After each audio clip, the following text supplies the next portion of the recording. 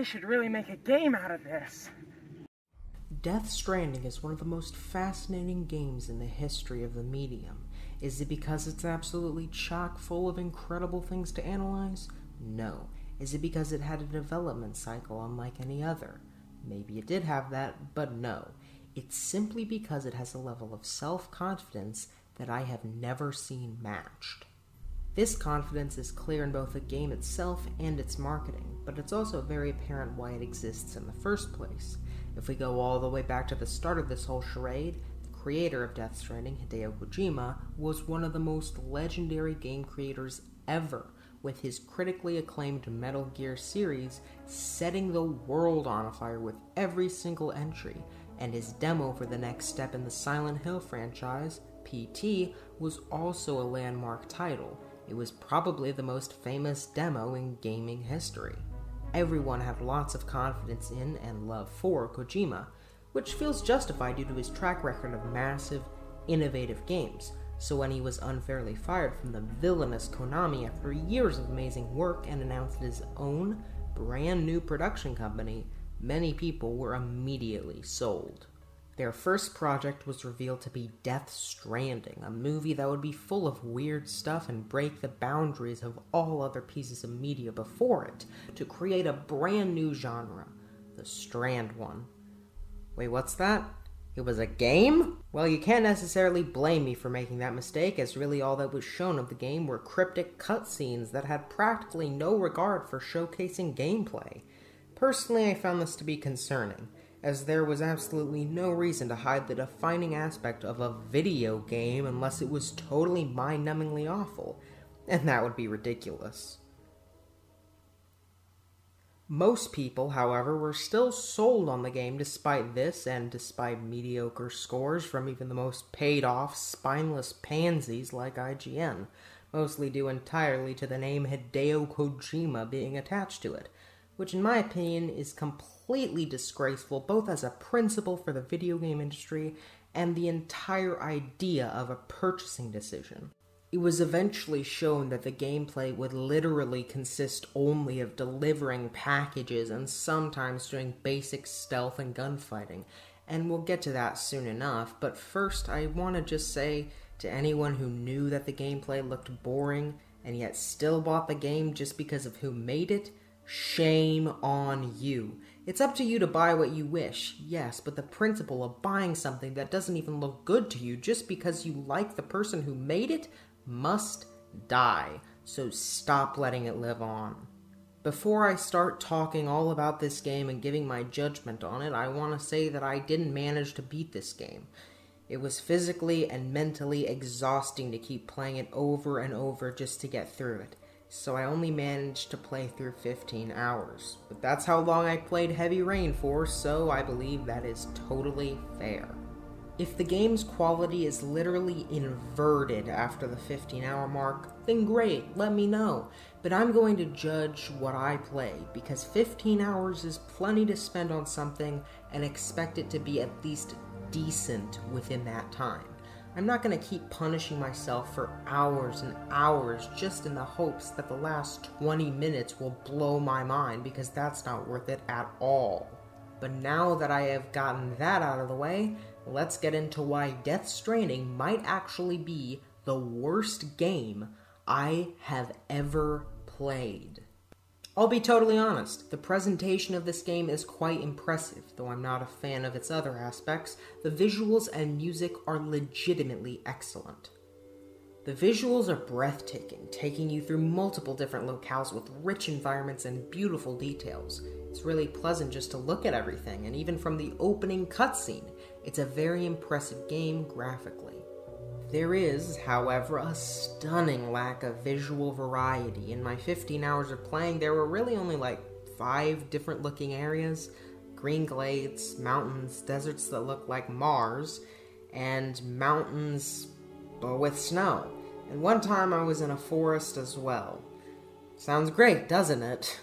You'll be in pretty samey looking and feeling areas for long periods of time, and for a game with such a beautiful general look, it's honestly just shameful and idiotic to not add more variety. When you have created an amazing foundation like this and you relegate the areas to 5 basic archetypes, you have failed to live up to your potential. Animations and character models are extremely impressive during cutscenes, and they do a phenomenal job of capturing the actors' essences to make you feel more immersed in the world. But it's really sound that is the best part of this whole game. The sounds around you as you go through the world, whether totally organic and natural or futuristic and based in technology, are relaxing and incredibly immersive. When you're just walking around through the world and basically hiking while listening to everything around you, it can be very peaceful for a while. And even though that effect isn't exactly appropriate for this game, which I'll explain later, it's still one of the highlights. And I'll be honest, whenever they played a song as I was carrying out an order, it made said order 10 times more enjoyable. These songs are perfectly suited to the world and work by themselves due to the same exact peaceful atmosphere that the game and sounds have. This is an incredible soundtrack, both with the faded and subtle lyrical songs that perfectly accompany you on your long, arduous journey through annoying terrain, as well as the downright awesome futuristic songs that go along with the combat encounters and more exciting story moments. In fact, the music is so amazing that I'd like to let you just listen for a moment before I start digging into the game in a fit of rage. The machine that robbed my parents keeps me up all night with its devilish grin and plastic bags dead inside. We don't stand a chance.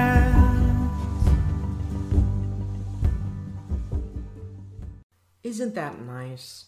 Well, enjoy it, because the rest of this review will not be so peaceful. First off, the voice acting is actually alright. Most of the time the actors do a good job, probably because many of them are real actors. But there are many points where the material they have to work with is so boring that they become somewhat monotone. I'd say most of them do a really good job considering the writing, but Fragile and the Chiral Artist, on the other hand, have some of the worst performances I have ever seen in a modern video game. Fragile is not only annoying as hell, but the way she delivers her lines feels so robotic, so stilted, that I honestly wouldn't be put off if you put her voice lines into Heavy Rain, for God's sake. And the Chiral Artist? I don't even know why they let this person in the game, because her performance is so weak and terrible. It's used for one of the most emotional scenes that I saw in the whole game, and it ends up ruining any chance of emotion I could have felt during it, because I don't feel like I'm interacting with a human, but rather with a cyborg. So in general, the presentation here is pretty mediocre.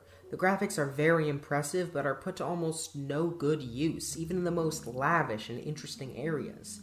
The sound and music are great in nearly every way, but the inconsistent and monotonous dialogue really ends up hurting the presentation to the point that I can't even hail it as a highlight that sticks out. Normally I review the gameplay of a game and then end off with the story, but I've decided to swap things around for reasons that should become clear to you as we go on. But anyway, let's dig into the story of Death Stranding. The story here is an incredibly promising concept, in all honesty, pushing themes of reconnection, isolation, loneliness, and using the separation of the United States as a really apt metaphor for our own personal ways of closing off from one another. This is a fantastic premise to create a story, and I have no doubt that with a talented writer, this could really be brought to life with amazing characters and ideas that reflect parts of this theme to make something truly special. Unfortunately, though, the writer behind this game was not a talented writer, or at least didn't use any potential talent to make this story. Hideo Kojima is a legend, and I cannot take that away from him, but the dialogue and writing here that he made is so unbelievably disappointing and bad that I can for sure say he was not the right fit to write this game. The story of Death Stranding is one that should very clearly be influenced mainly by characters and connecting with them. But it actually isn't at all. While we do get chapters that are meant to focus in on one specific character, the ones I experienced were really just full of orders that had some vague, weak connection to the character, and then ended off with a few cutscenes to desperately try and make you like them before you stop interacting with them nearly as much. It's an incredibly weak, forced way to cut down on real storytelling and force you to play the game a lot more. In many other games with good stories, you actually play through parts with those characters and get multiple cutscenes and bits of dialogue to explore them, so it feels like they're truly there with you.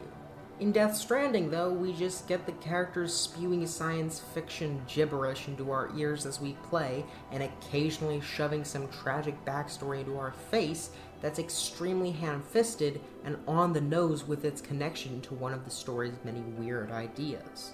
For a game all about connecting with people and rebuilding the world and country after a tragedy tore us apart, the gameplay is completely and totally lonely. You can make the argument that the game is all about isolation, and it is at the start, but you're supposed to gradually start making connections with people, and because we never feel that with the actual characters we're meant to like during the gameplay, or even really during cutscenes, because most of the time they're just freaking holograms who tell you what menial task you must do next, it feels completely disjointed. Instead of having lonely gameplay throughout with the story all about becoming less lonely, how about you have them feel more fluid and connected?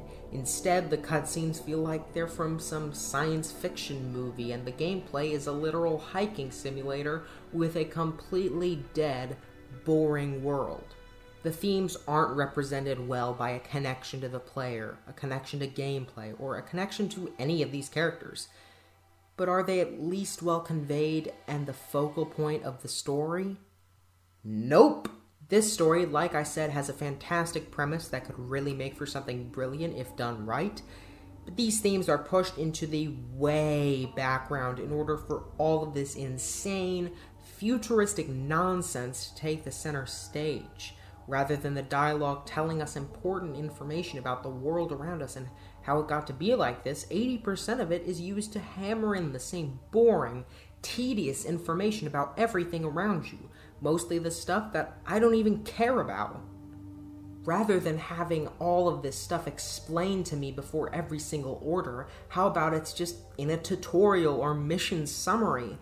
But instead, all of the insignificant details have to be explained, so those things make sense, and there's no longer any mystery or subtlety, while the actually interesting ideas and the themes that made the story fascinating from the start are ignored and treated as if they don't exist. There was quite a bit of dialogue about reconnecting America at the beginning, but most of it focused just on saying, "make us whole again," or the other phrases that kept being repeated throughout, rather than actually showing us how we got there, the stakes that exist, and why we should even care. Instead, they put little droplets of character and life throughout the playthrough, but none of them feel strong enough when so isolated to really make an impact. Just like how the entire tone and style is meant to feel, all of the aspects of the storytelling feel isolated. But that just means they have no stable connection to make things work. Maybe, just maybe, isolation should be shown by what happens in the story, rather than by the story itself being a complete mess. Compare this to Horizon on the game side of things and Alien on the movie side. Horizon has you connect with all of the characters through meaningful missions while connecting them to the tribes who are really fleshed out in how they work, the values they have, and the themes that each of them emphasize. We see true stakes and the effect it has on everyone in the world as we desperately try to save the world in the game and fight against threats that are representative of real-world issues, such as inequality, oppression, greed, and climate change. Alien, just like Horizon and Death Stranding, invites us into a world quite different from our own. But like Horizon and unlike Death Stranding, it leaves everything that is important to know for the sake of storytelling to be explained, and everything minor that distracts from the important details to be mysterious, drawing us into the world further.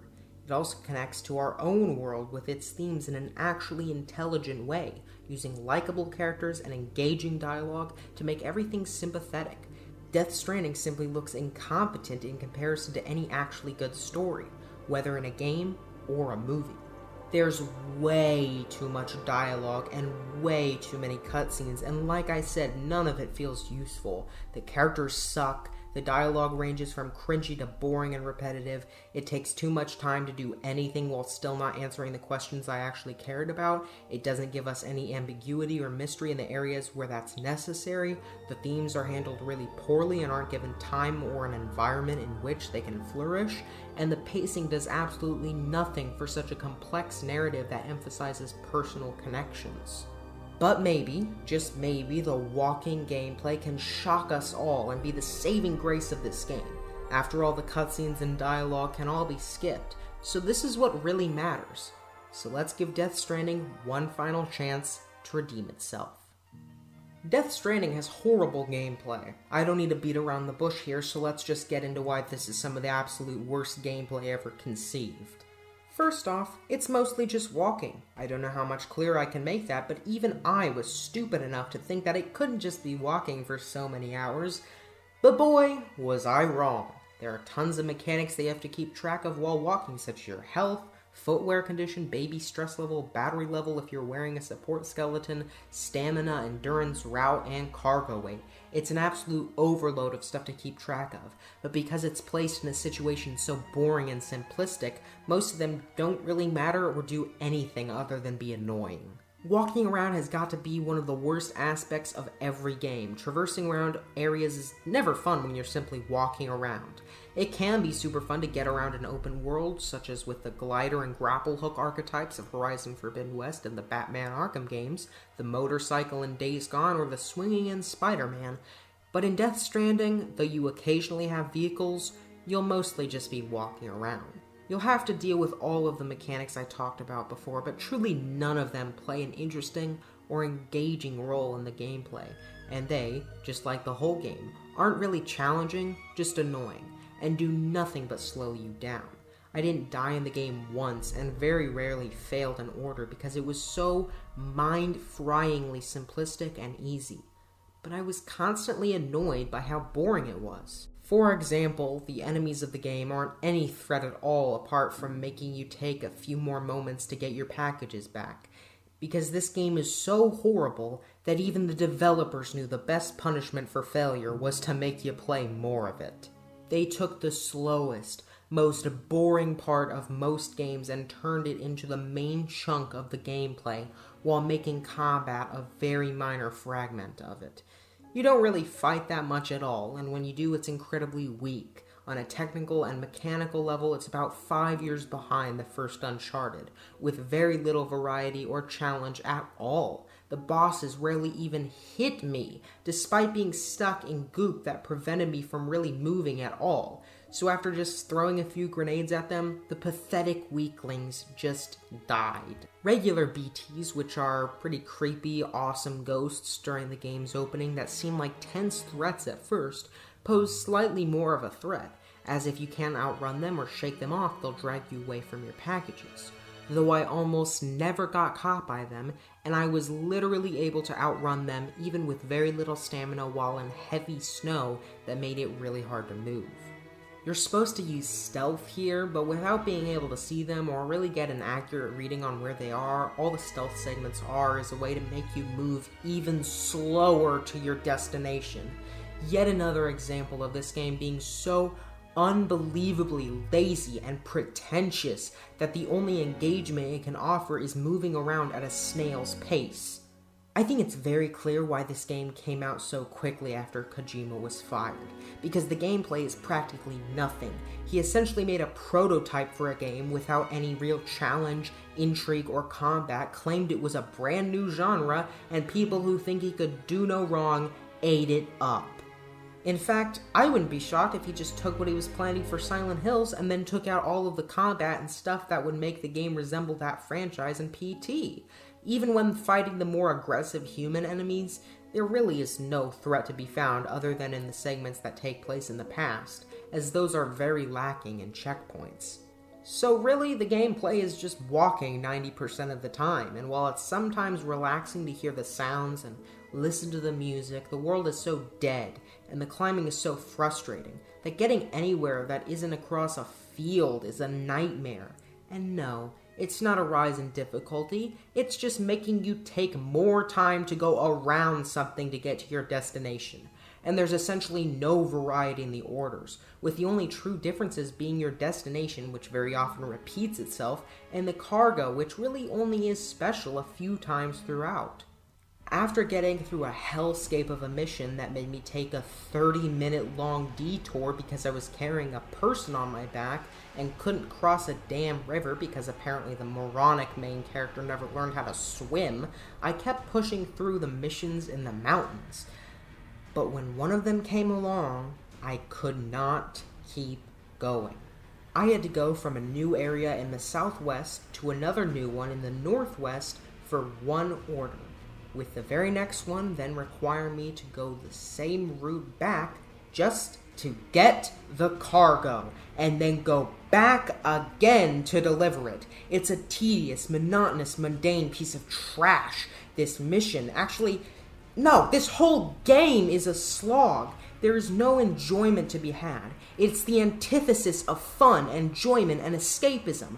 Nothing about this gameplay is good. Heavy Rain is boring. Jak 2 and the unofficial Strider 2 are frustratingly hard. But this game is frustratingly boring. It reaches a new level of terrible that I never knew was possible, combining infuriating mechanics that do nothing but stretch out the game with boring gameplay that has almost nothing to do other than, ironically, glorified QTEs to balance your weight, and on top of that, a pretentious tone and a story that fails in every considerable way. This is... oh my god, it really is. This is the Alien 3 of video games. Yeah, a pretentious story too desperate to achieve what so many others have while not putting in the work to be inventive or creative enough to itself function. A lack of visual variety, very little actual action to keep things interesting. The main parts of it being a complete slog and full of parts so ridiculously awful and poorly done that I want to rip my hair out. And for both Alien 3 and Death Stranding, the only truly great thing is the music. Though the opening cutscenes of this game are spectacular, the rest is one of the worst experiences I've had holding a controller, a keyboard, whatever. It's one of the worst pieces of media to ever exist, in my opinion, and a major contributing factor to that is the gameplay, due to how unapologetically boring it is. In the end, Death Stranding is a game I had practically no expectations for, yet it managed to disappoint me. It sunk to an impossible low and is one of the biggest blunders in gaming history, especially due to how much potential it wasted. Hideo Kojima, Norman Reedus, Guillermo del Toro, and countless other talented people spent years working on this game, and for what? An enraging hiking simulator with a god complex? Truly, this is a tragedy. The visuals are good, but used for almost nothing truly creative. The voice acting is massively inconsistent. The characters are unlikable and boring as hell. The dialogue is the equivalent of your grandpa ranting during Thanksgiving dinner. The themes, while promising, are used in a laughably stupid and inept way. And most importantly, the gameplay is some of the worst to ever exist, especially in a AAA video game that acted so much like it was above everything else and something unique. I don't have much more to say, but I think one last phrase will perfectly summarize everything I have said. I would rather play through Heavy Rain 3 more times. No. I would rather get the Platinum Trophy in Heavy Rain than play through one more chapter of Death Stranding. Yeah. And at the end of this review, I held out hope that this game would be good, because the song made by my favorite band, Churches, for it is absolutely incredible, and I could have made maybe the best montage I have ever done, but I physically can't due to how awful this dumpster fire is. True misery will befall anyone who plays this game and has real taste. That's the only warning I should need to offer you.